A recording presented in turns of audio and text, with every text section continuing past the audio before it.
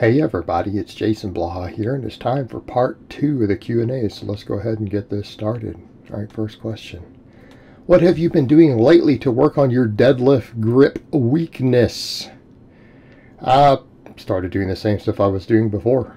Right, you guys see it. I do, and again, by the time this video comes out, there could be changes. But what I've been doing is all axle bar rowing. I've gone back to inverted rows exclusively with the axle bar. I don't just play with 3 sets. I make sure I get 5 full sets on my upper body workouts. And I pretty much take them more or less to grip failure. Right, and I try to, even that last rep, if I can, just squeeze the bar for a moment until I'm almost slipping out of it. Alright, so that's a big one, that axle bar. I've been doing double overhand axle grip deadlifts. And you guys see that stuff on camera. You see that on camera, so it's all there. What I'm also going to do, because I'm a stronger, way stronger and faster at conventional deadlifts than I am sumo these days, especially in terms of just the ability to move it quick. I'm going to do more and more conventional speed pulls with a lot of band tension. All right, we're not going to even play with the 30 or 33% type band tension. We're going to take that band tension up. It needs to be up higher than that. So, I mean, what I'm going to tend to do is see how high I can get it and still keep all my rigging sticking to the floor okay.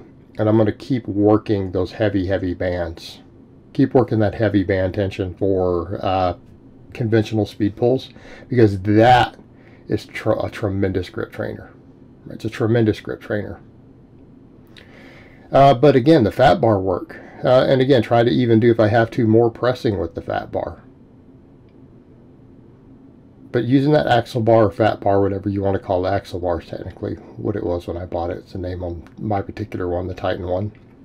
All that axle bar work helps a lot, especially because there's no knurling. It's not only is it a big fat, almost 2-inch bar, it's the smooth finish on it. Right, it's very smooth. That trains grip tremendously. Then I'm doing pinch blocks on a lot of my off days.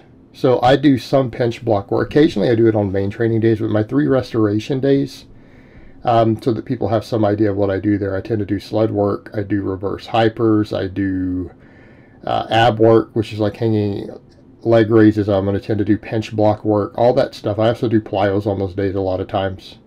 So, I mean, realistically, my off days from training, my restoration days, are probably, by many people out there standards, would be full workouts, right?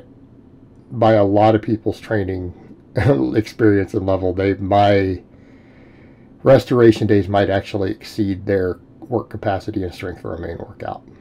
But the restoration, so I tend to do pinch block work on those days also. So again, I'm working the pinch blocks, working the fat bar, and again, we're doing a couple different movements with the fat bar there. We're doing different things to try to really hammer that grip. Because again, at this point in the game, I feel like it's the rate I'm progressing on everything else.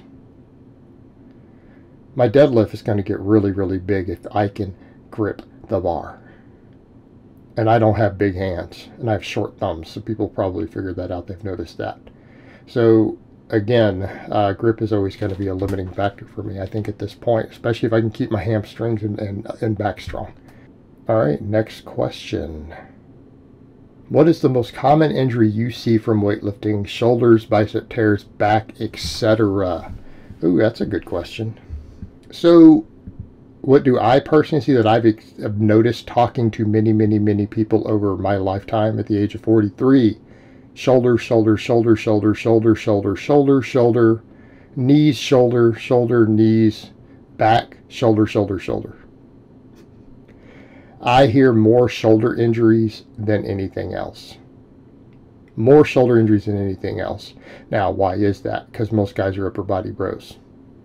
Most people are upper body bros, and then they put a heavy focus on the bench press, and they don't put a heavy focus on their upper back and rear delts and things. Okay? That's usually what it is. We also see really bad benching. You see a lot of elbow flare. We see a lot of benching high on the chest. So it's no wonder that we see continual shoulder injuries. People just bench pressing correctly. And which also kind of leads to the idea by many people that the bench press is a bad and a dangerous exercise, right? The bench press is a dangerous exercise. Well, no. Performing it incorrectly is problematic. And there's also a muscle balance issue. We also see a lot of shoulder issues from chin-ups and pull-ups. There's good data on there out that at this point. There's a reason I don't even mess with them. They hurt my shoulders. But we see a lot of that. Incorrectly perform pull-ups, too many pull-ups, too many chin-ups. What have I seen the most in the powerlifting world? Bicep tears. Yep. I've witnessed multiple bicep tears. I was actually reffing at a meet where a guy tore his bicep. Like, I've actually seen it happen firsthand in comp. Again, we know how to prevent these things. That's one reason I discuss this stuff. Knees are another big one. Knees are massive. We see a lot of knee injuries. Why? People who do too much Olympic squatting and they don't train their hamstrings. Okay? Let me put that back in perspective for you. Too much Olympic squatting and not enough hamstrings. Okay? We see that. We see what that causes. It causes knee inflammation, knee problems. Could argue about knee wraps with that too, but that's a separate topic. But it's shoulders, knees. Back injuries, I haven't seen that many. Like with stuff we hear about on the internet, but as far as people actually hurting their backs deadlifting and stuff, pretty rare. And it's easily fixable with proper training, right? Do your good mornings, do some reverse hypers. Very unlikely to happen, as long as you're not doing touch and go deadlifting. And every back injury I've ever heard of is usually a guy who touch and go deadlifts. That's what causes it. I've said that many times. Put the weight on the ground on every rep.